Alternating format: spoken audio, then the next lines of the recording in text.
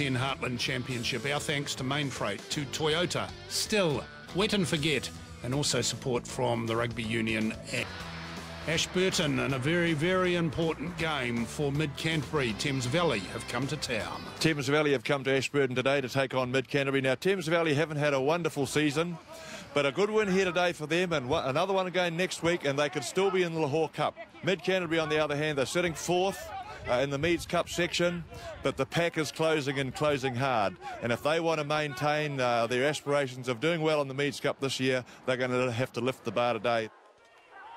Mid-Canterbury, known to their supporters as the Hammers.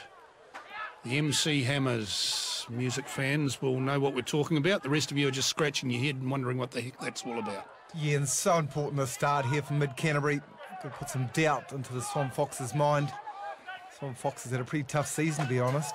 Gee, that's a good pair of hands there from Catherwood to take that pass that was freely flung at him by Thau, and running straight into the space goes Koroi Tamana.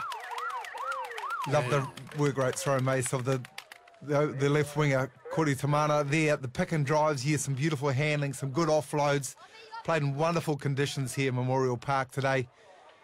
Great to see those wingers in the pick and drive. They have that speed and acceleration. Once they break and breach around the ruck, they're clear. No one defending behind the ruck for Thames Valley.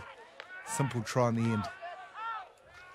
Mackenzie flings a good wide pass, and he's got them into space very early. Then the little bobble, and it just upsets the defence.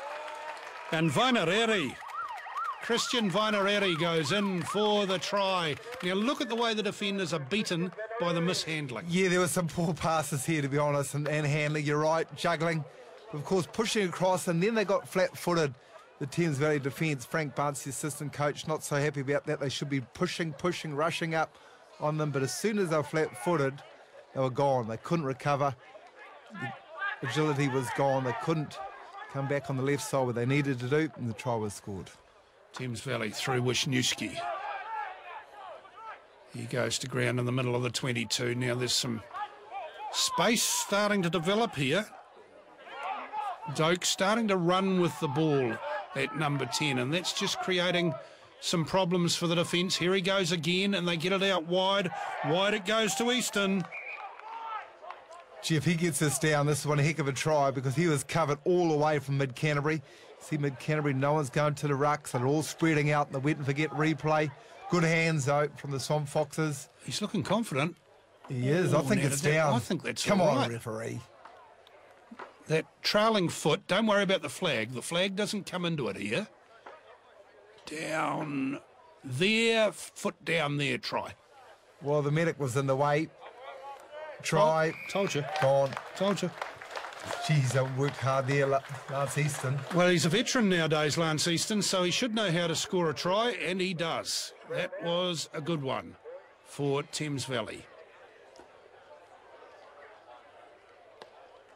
That wasn't quite so good for the Swampies, so 16-8 at half-time, and I think Thames Valley can be pretty pleased with that.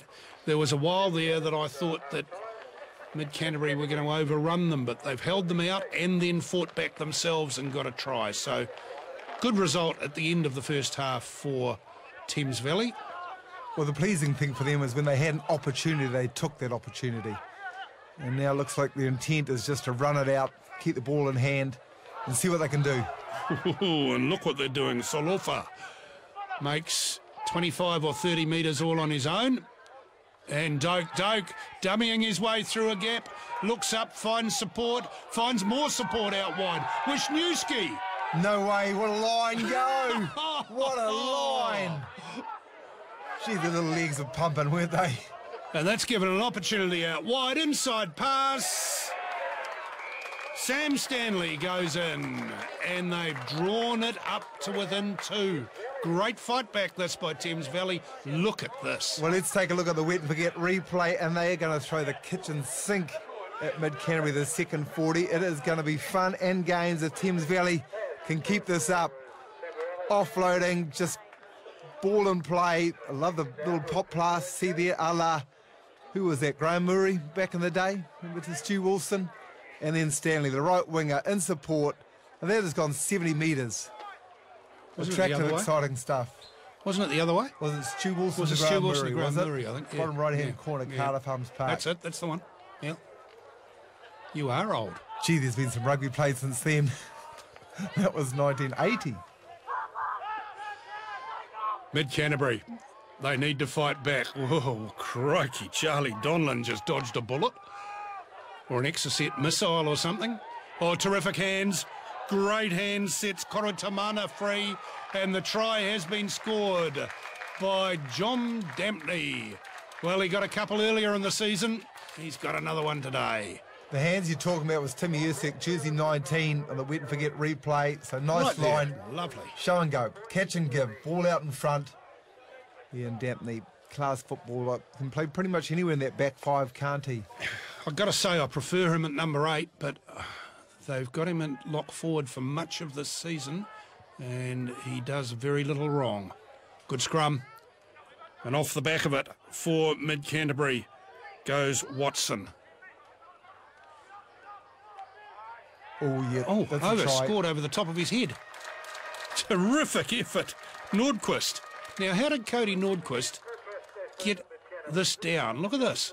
He's on his back. Yep, flipped onto his back. So initially pretty good defence here from Thames Valley, but they just didn't hold him over the line enough just to dot it down. And it's another front rower, Mace. Another one of your big boys, the big boppers, the big concrete mixers up front. Yep. Get themselves a meat pie. Yep. Running great support lines. Width is what they're looking for here. Oh, Wisniewski goes in, rolls over, gets it down. They're all bumping and rolling, aren't they, over the try line? The front rowers.